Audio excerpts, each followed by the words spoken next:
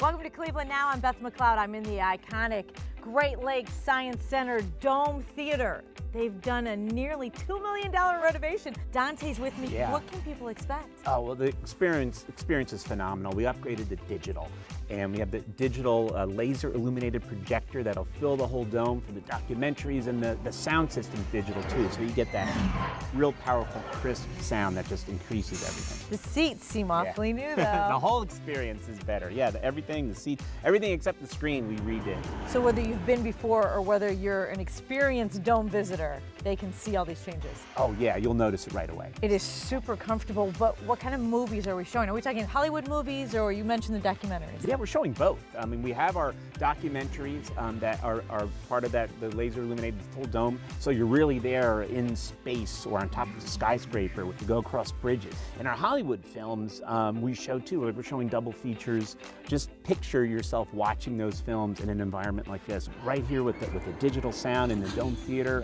It's just a great experience. It's really, we're running the whole gamut there. I think they're going to start. Where can people get more information? Oh, for more information about tickets and showtime, go to greatscience.com. You can even buy tickets online. That's a new thing too. Do you have popcorn? No, but turn off your cell phone. Okay.